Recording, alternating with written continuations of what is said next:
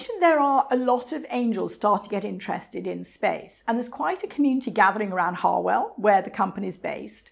And there's actually a group called Space Tech Angels now in the UK, and some really interesting funds being put together about space. So there is a growing group of those investors.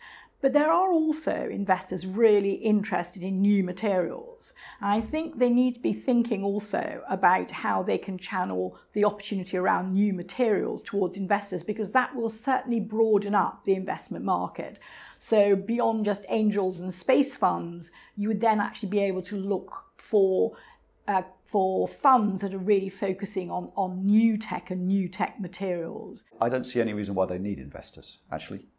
You can make small volume clothes without substantial investment. It's not a venture capital business. It's not an equity finance business, in my opinion.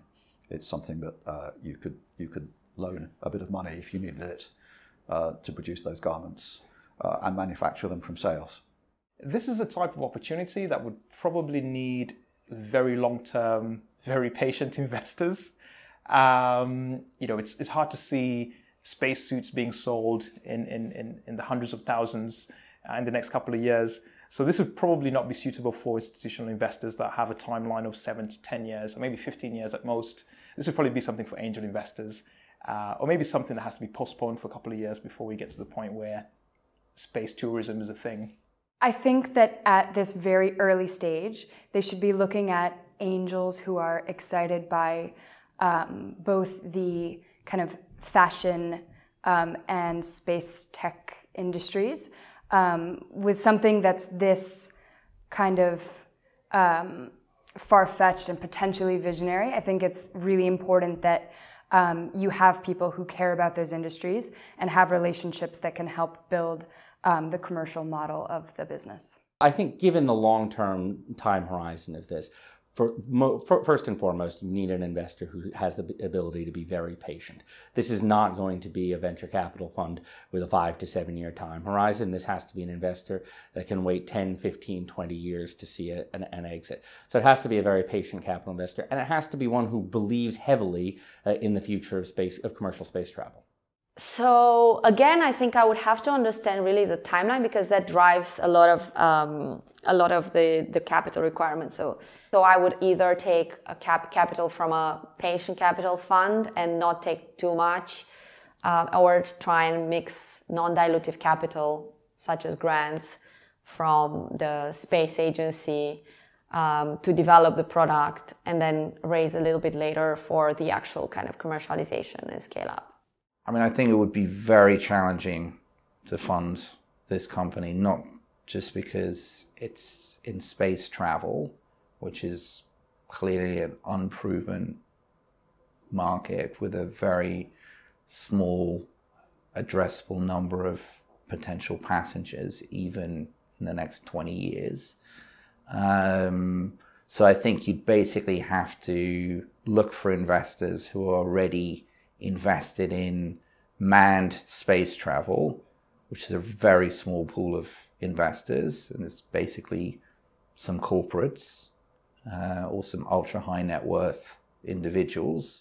For me, I think the naturals would be people who are really comfortable in the garment space, because it seems like a big part of what the company's targeting is this idea of both functional space gear, but also photogenic and attractive space gear. So I'd be working with folks who do high fashion investing. They should phone Elon, they should phone Jeff Bezos, they should phone all the billionaires that dream of going into space.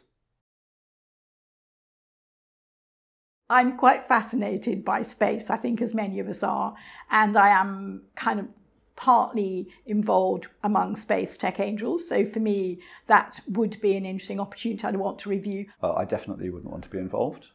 It's not got very much upside potential. It's totally reliant on the space tourism market. The space tourism market takes an extra 10 years to happen.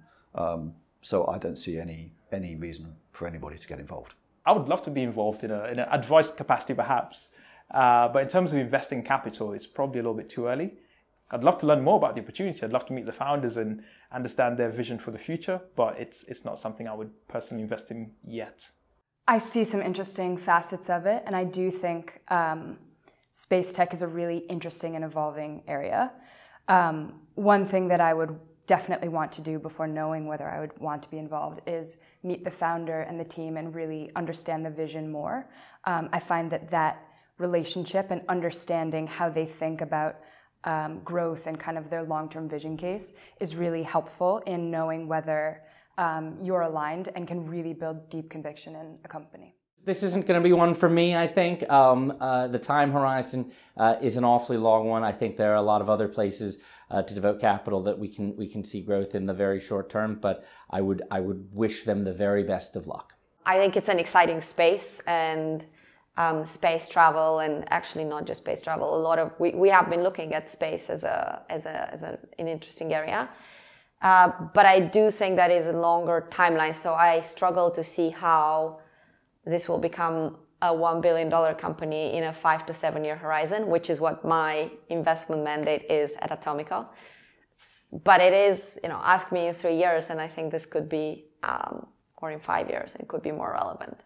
From a venture capital perspective, no, because I don't think it's a business that has venture scale returns.